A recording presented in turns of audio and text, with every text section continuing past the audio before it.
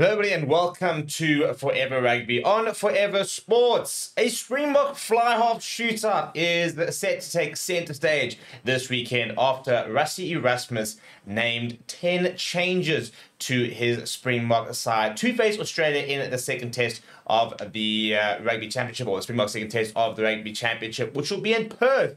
By the way, Dricus du Plessis also taking on Israel Adesanya this weekend, also in Perth, with Siya Kolisi and Eben Etzebeth set to apparently walk out with him ahead of the bout. But let's get focused into what we are talking about today, and that is the Springbok fly-half shootout.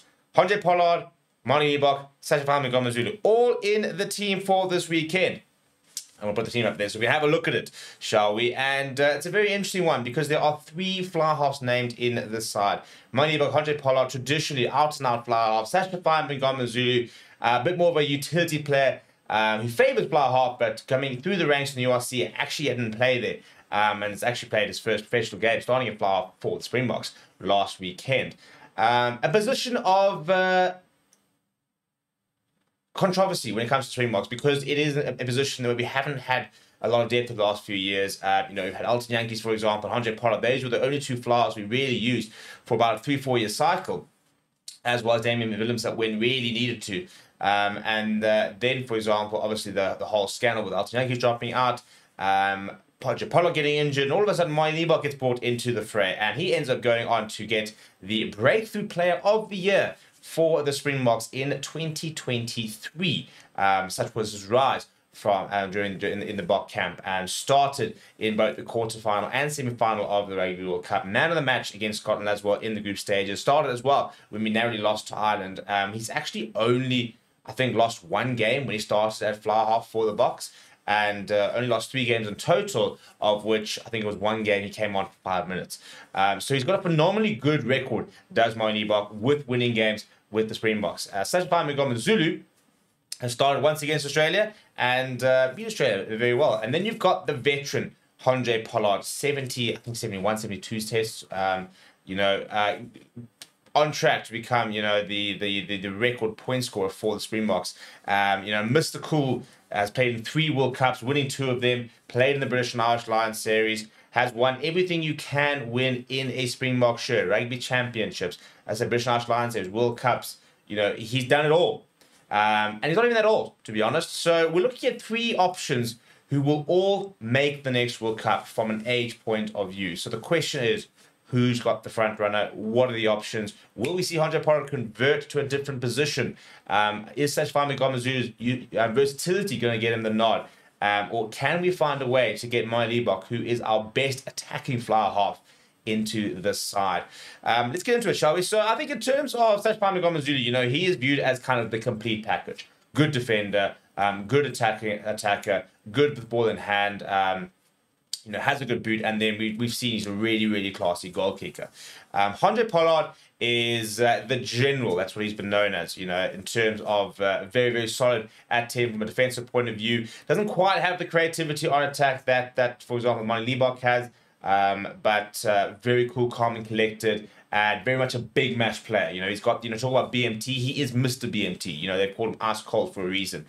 Coming in off the bench in that semi-final against England, and then kicking us to victory against New Zealand, as well as almost kicking us to victory against Ireland in that second test.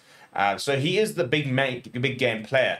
Then you've got the wild card in Manie Libbok, because what you get from Manie Libbok is exciting rugby. You get tries from him. You get attacking output like no other fly-half. He opens up defenses. He's like a locksmith. It doesn't matter what defense you're playing against. He finds ways of getting through. Whether it's chips over, it's grabbers in behind, it's lofted passes, it's flat passes, it's running the line himself. He's exceedingly quick. Actually, is Manie Libbok. So he's our best attacking fly-half. And you speak to the players, for example, also very much a general type of character, takes charge and manages games incredibly well. So, he is, for me, probably our best fly-half until you look at his goal kicking, because that has been an issue in the past. And when you're playing test match rugby in particular, and you're playing, big sort of matches out and playoff games, goal kicking becomes a factor. I've said this before many times. You know, if Liebach, for example, played for New Zealand, where you had other options for goal kick, you had played for France, for example, Thomas Ramos, I think he'd be one of the best fly halves in the World Rugby. You know, I genuinely do. You know, I don't think there's too many fly halves out there who read the game as well as Liebach does. But there's a deficiency in the goal kicking, and that's where Sashify Mngomezulu's almost had like the inside track, because he brings elements of Liebach with the solidity of Andre Pollard and brings the goal kicking. So he's kind of the complete package. He's like a mixture of the two, and which is why I think at the moment he's kind of got the front runner. So much so that we're now looking at converting Andre Pollard into an inside centre, not necessarily permanently, but if he's going to be a bench option, he needs to be able to cover multiple positions. People have also spoken about the fact that Liebach could potentially play at 15. Now, if you're going to accommodate Liebach at 15 to accommodate Sashify Mngomezulu, I'd rather have Mani at 10, Sasha at 15, for example. I think that's a better use of it. You've also got Damian Willemse obviously coming back, which, you know, will complicate things long term. But, you know, if you've got a Pollard starting at 12, for example, you can have Liebach at 10, no issue. You've got Sashify Mngomezulu starting at 12, you have Liebach at 10, no issue. If you've got Sashify Mngomezulu starting at 10, all of a sudden you can have whoever you want at 12, whether it's Pollard or Damien Delendi or Andre Estesen. You can also have anybody you want at 15, you know, in Villiers Leroux, Damian Willemse. So, you know, it's about finding the best combinations. You know, what are the best combination we want? You know, it's not necessarily, and this is the thing about the Springboks side, they're not necessarily all about picking the 15 best players. What are the combinations? You know, for example, you know, are you picking just your two best wings and your best fullback, or are you picking those three in terms of players who complement each other? For example, you know, the fact that when Andre Pollard plays, traditionally Villiers Leroux is played as that creative outlet, that playmaker, that person that can create opportunities, that can create tries. Whereas when Liebach was playing, you could have Damian Willemse at fullback, because Liebach can sort of create those opportunities and fulfill that Villiers Leroux type of role. So it's a bit of give and take, isn't it? And very interesting to see this weekend all three players are in the lineup. And I think we could see them all in the park at the same time. I think we could see Mani at 10, Pollard at 12, Sasha at 15.